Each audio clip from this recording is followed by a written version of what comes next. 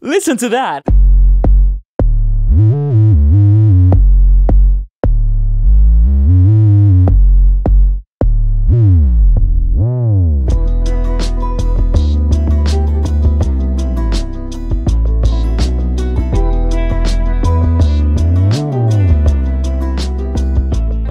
Hello everyone and welcome back, Dom here, and it's time. Today I'm going to tackle a subject that many of you have been asking me about, and this is how to create killer 808 sub-bass lines in Cubase from pretty much any 808 kick drum or any other kick drum for that matter. And I'm going to show you how to do it super easily with fluid glides and everything coming up.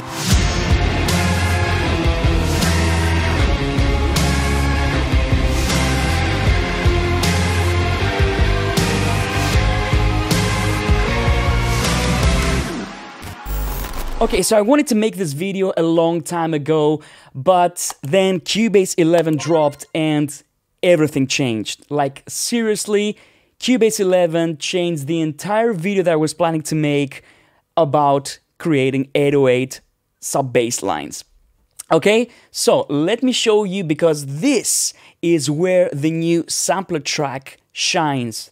The new sampler track that we have inside Cubase 11. So let's get started. I don't want to talk too much. I want to create some sub-bass lines today. So let's go ahead and take a sample. I have this Trap 808 loop here. Let's listen to it.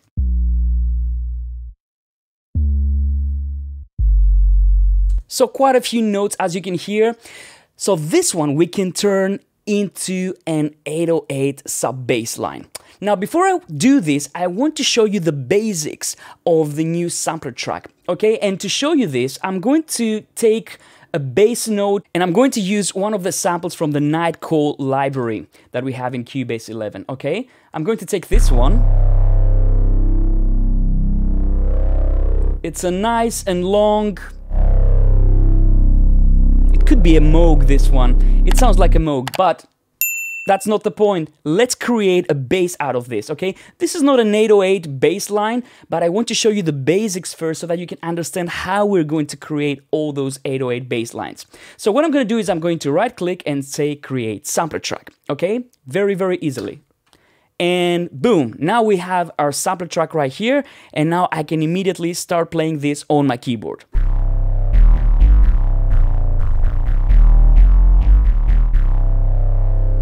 Okay, that's great. We could do this before with the sampler track, but there are a few things on this new version of Cubase 11 that allow you to create even better sounds, even better bass lines with any sample, and actually instruments out of any sample. So this is good, but you see that every time I hit a note, you know, it re-triggers the note. And this kind of gives it away that I'm using a sample.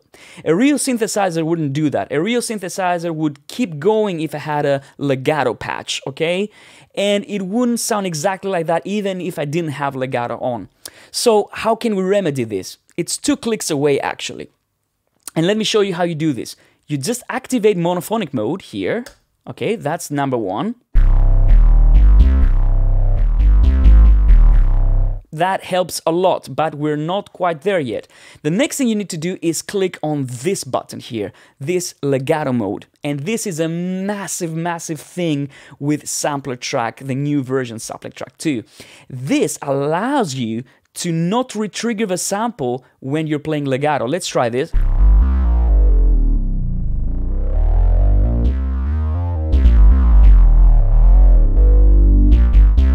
So if I don't play legato, I'm going to re-trigger the sample, of course. But if I play legato...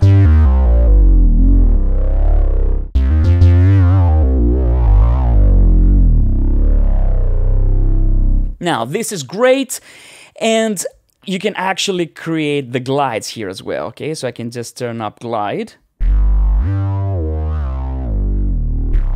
Okay, this gives you an idea of how you can use the sampler track creatively, and I'm probably going to do more videos on the sampler track because I think it's really, really powerful. Now that we have the basics down, let me show you how you can start creating 808 bass lines, okay? So let's close this for now, and I'm going to go to this loop here. As you can see, this doesn't just contain one note, it's an entire loop. Let's create a sampler track out of this. My shortcut, I've talked about this in the past, is Shift-Y, and when I do this, I create a sampler track. If you don't have a shortcut, just drop the sample into this lower zone here, okay? And it will do exactly the same thing, but shortcuts help. So, here we go. This is the sampler track now that we created out of this loop.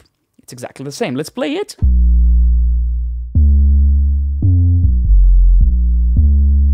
Okay, now what we can do is I can actually go ahead and maybe find a note that I'm more interested in. Let's see. This is a little bit of a lower note. I like this one. Okay, so let's go here.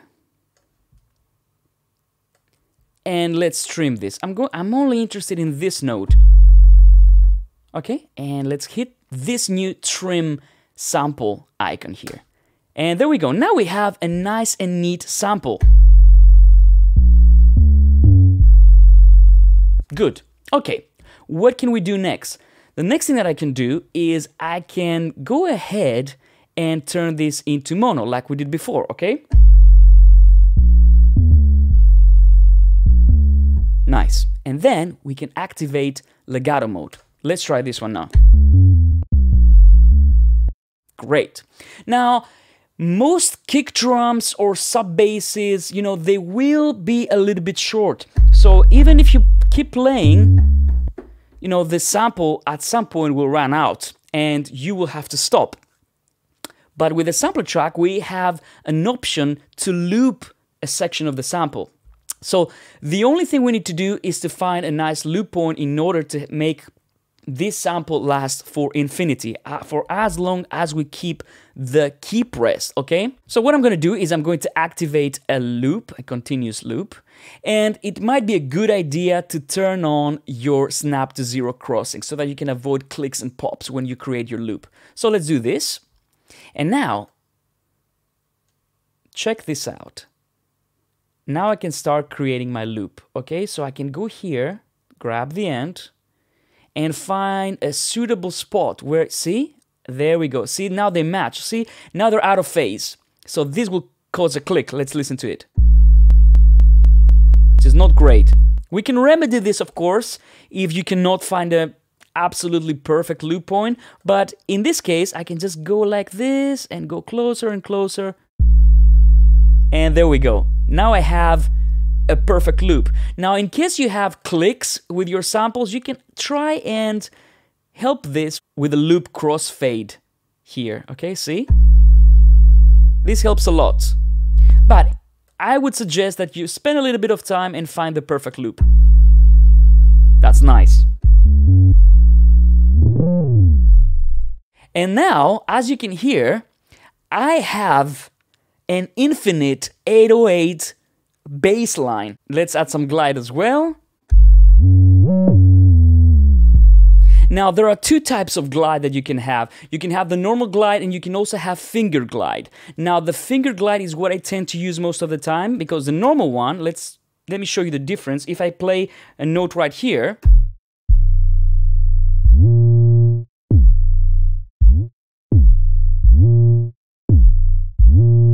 even if I don't play legato, it remembers the note that I played before and it creates the glide. Now, sometimes you might want this.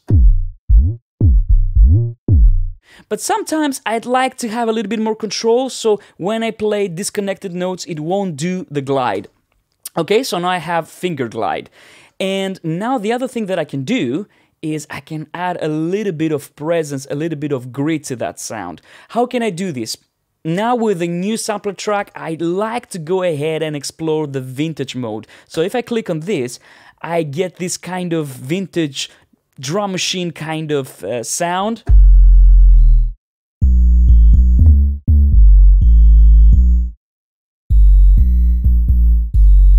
Which is really, really nice. I really, really like this sound. And the next thing I can do is I can activate a filter. And now I can add some drive. Now, another very cool trick that you can do, if you have a sound like this, This is really nice, but maybe you want to have a little bit more attack to this. So as you can see, this doesn't have a lot of transient. It's very, very short and it's not very defined, but it has a nice low end. So how can we create this attack? There's a very cool trick that you can do inside the sampler track that will allow you to do this. So all you need to do is go to your pitch envelope, go to your modulation here, and now all you need to do is go ahead and add a nice sharp rise in the pitch envelope at the very beginning so that we can create the transient, okay, the attack. So let's go here and I'm going to go like this. And nothing happens. Why? Go and check out my other video on the sampler track, but very quickly let me show you. It's because we haven't added any envelope amount, okay? So let's go here.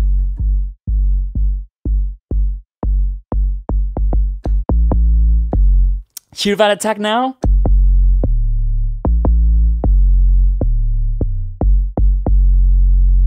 Now, this is a very, very dark sub-bass line.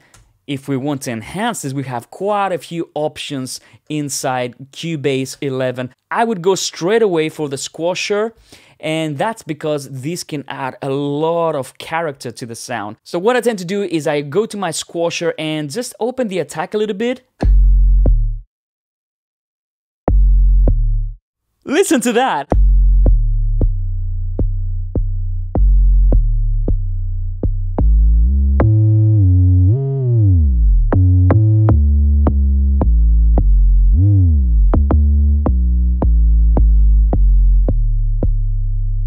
Drive.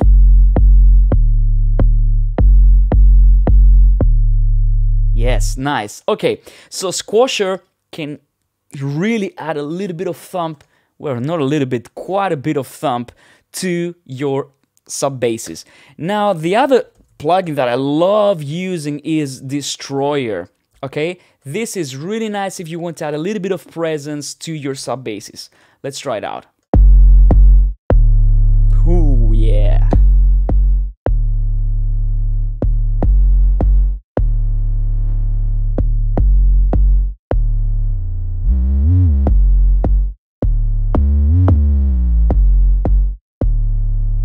Maybe let's turn down the glide a little bit.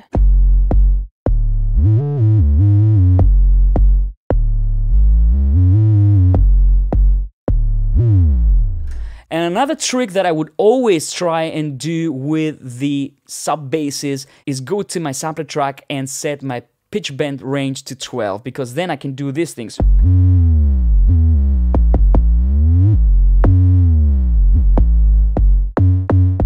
Now, if you want your sub bass to sound like a long 808 kick, all you need to do is literally go to your amp and then just go a little bit like this. Let me show you. Go like this and then open the release quite a bit like this.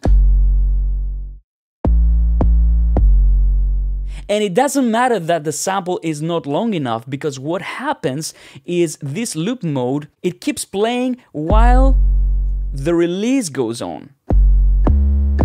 Yeah.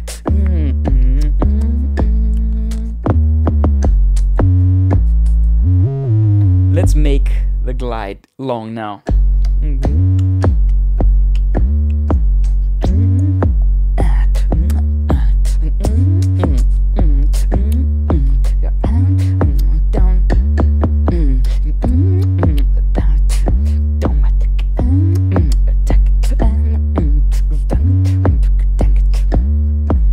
Now, a very important thing when you're creating bass lines is, of course, to make sure that you have the correct pitch, so that you play the correct key on your keyboard. So most of the times the samples will give you the key. You can also try Vari Audio if you want to find the key of the sample straight away.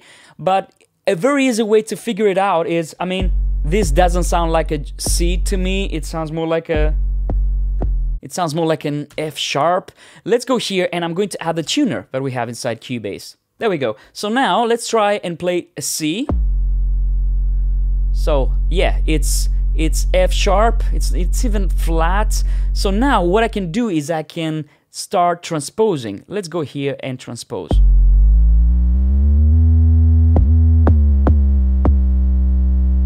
There we go. It's not quite there yet because it's not in the center, it's not C yet, so let's go and fine-tune it.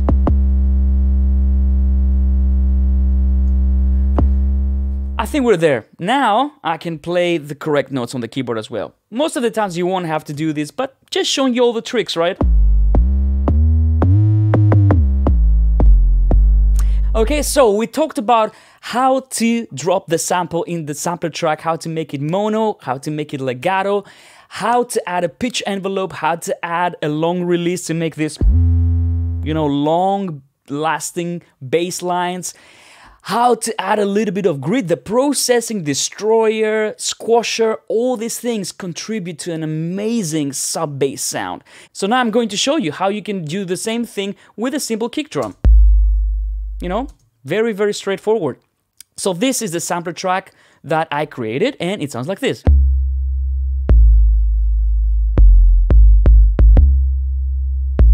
And this is a short 808 kick drum. And as you can see, I have the loop here. And you can see that I've used the crossfades so that, you know, I can get a little bit of a smooth legato. And then if I add some oh yeah.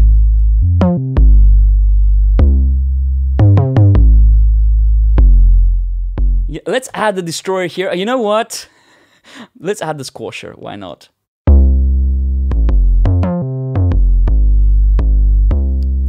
This almost is really rubbery, like a bone, like a huge kind of rubber.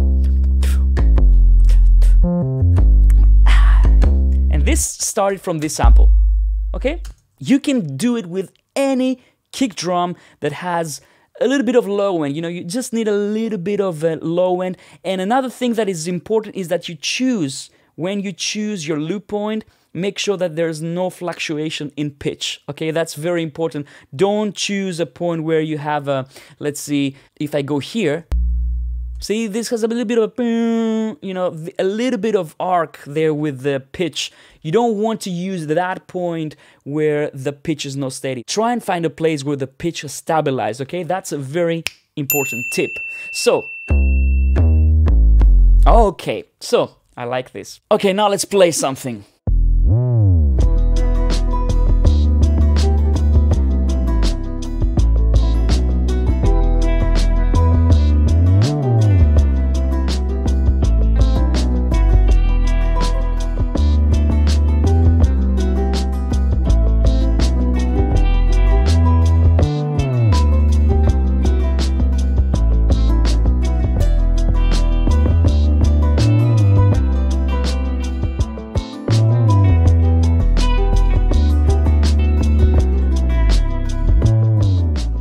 So there you go, guys. This is how you can create proper 808 sub-bass lines inside Cubase 11. Because if you don't have this legato thing, it's not exactly the same. It's not quite right. So now we can do this properly and the best way possible inside Cubase. If you enjoyed this video and if you learned something, you might want to consider subscribing to the channel. And not only that, please hit that bell notification icon, because if you don't do that, it's like you don't have legato mode on the sampler track, okay?